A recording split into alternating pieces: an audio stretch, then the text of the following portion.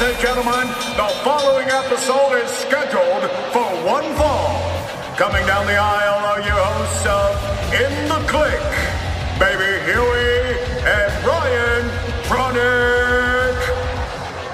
What's up, everybody? Baby Huey here, back at it for a very special episode of In The Kliq. And joining me right now is someone I've been a fan of for a very long time. You know her for her time in WWE as Lana, but now she is the star of the Surreal Life. It's actress, model, and former WWE Superstar CJ Perry. How's it going, CJ? Hi, how's it going? Thanks for having me. Yeah, it's super excited to be talking to you again. It's been a few years, I think, since you and I have talked, but yeah, super excited that you're going to be on, I guess you could say, the reboot of the Surreal Life, which premieres this Monday, October 24th, with back-to-back episodes at 9 p.m. on VH1. So, CJ, listen, I loved the original incarnation of the Surreal Life back in the early 2000s. So I'm just curious, and for anyone who maybe didn't watch that initial run back in the early 2000s, is the premise of the show the same? Yes, there's a lot of similarities. It is the re-imaging of it. It is the 2022 version of it. But,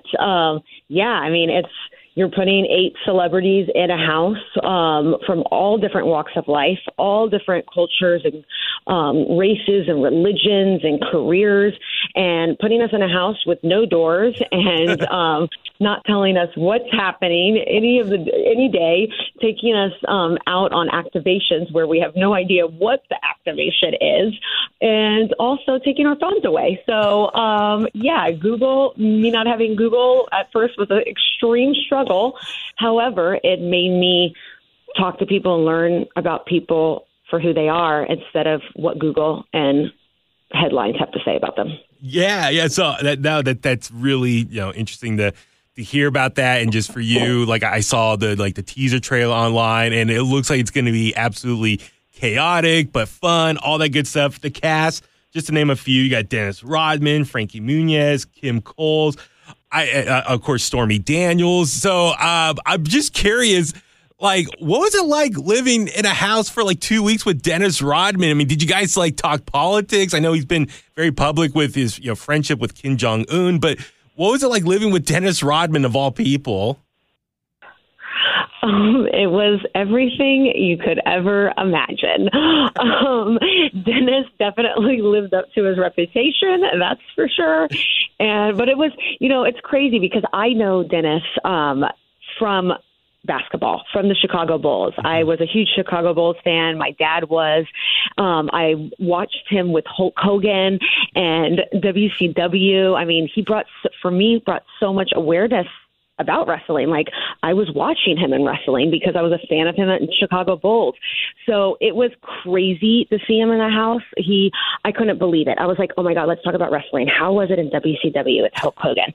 So we immediately bonded over wrestling and being athletes and, just the conversations. A lot of time, he brought up a lot of sometimes hard conversations for me, basically telling me I should retire from wrestling. So you'll have to see my reaction and what I feel about it on the show, but tune in. But actually, I didn't know about the Korea thing because I didn't have Google. And I didn't know that.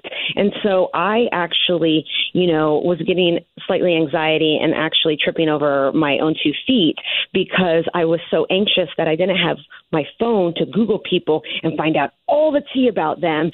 And Miro kind of would give me some information whenever I was able to talk to him on the show, or okay. Tamar. And then on top of all of that, we really got to see another side of Dennis. He was really able to open up about things from his past that none of us knew. And it just made me have a lot of empathy for him because I don't know how different. Who's to say how I would be and how I would be acting if I hadn't gone through the same experiences? Gotcha. Yeah, no, I'm really fascinated to see what your response is when he tells you about, retiring from wrestling, because I think a lot of us still want to see you be active with that. And so, I'm curious. I'm a big wrestling fan, and last time we talked, it was about wrestling. So, I am kind of curious though with the state of WWE. Vince is gone. Triple H is now head of creative. Stephanie is, co-chairman. So I'm just kind of curious, where are you at right now in your own career with wrestling? Do you see yourself maybe want to go back to WWE, or would you prefer maybe pursuing AEW where your husband Miro is at? I would. I mean, I'm open to everything in life. If I put my dreams in a box, and I wouldn't be where I am today. Mm-hmm. So, I mean, Triple H, he's a genius. Stephanie's a genius. I got hired by Triple H. He paired me with Miro. Helped really cultivate that.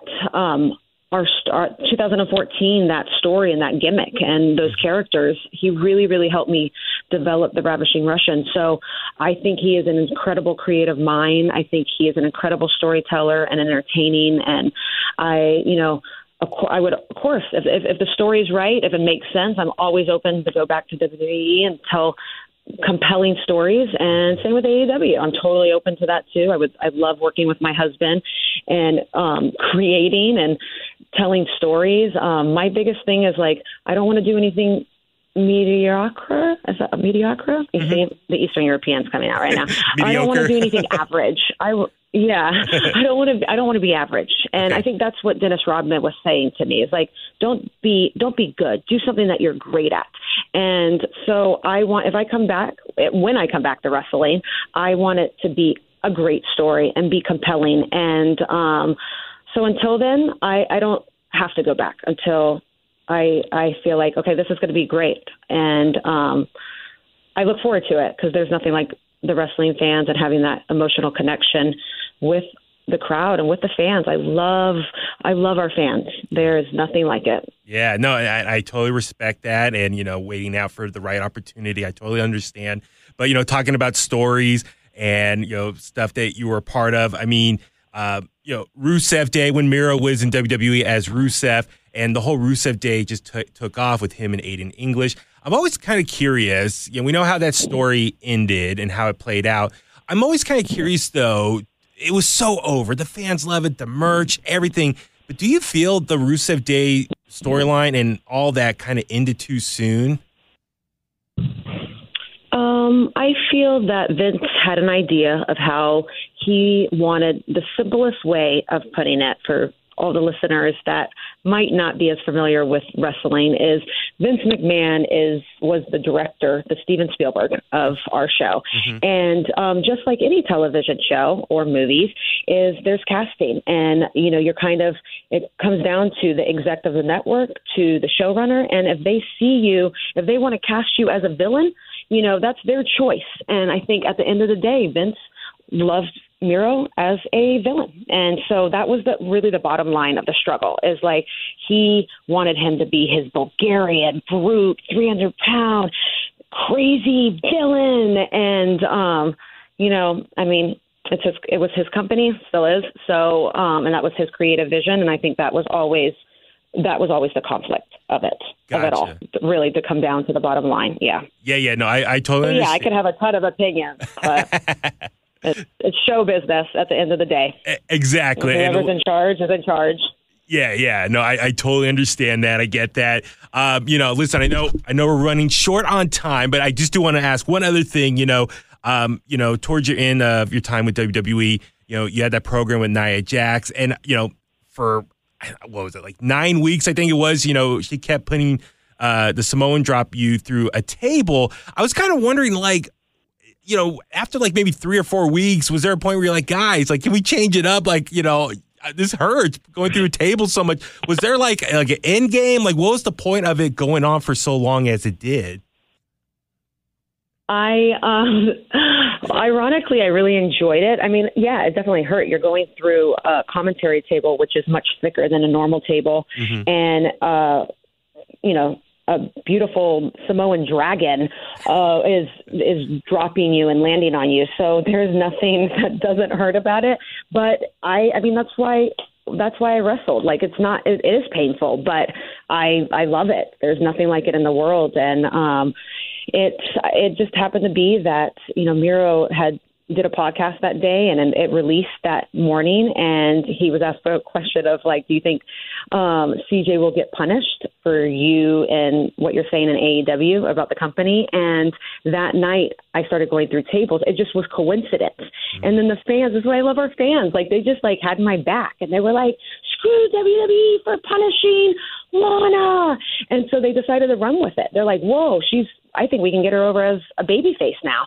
And that was, like, never, like, originally the intention, but they just kept on going with it and running with it. So I was like, cool, like, there's a story here.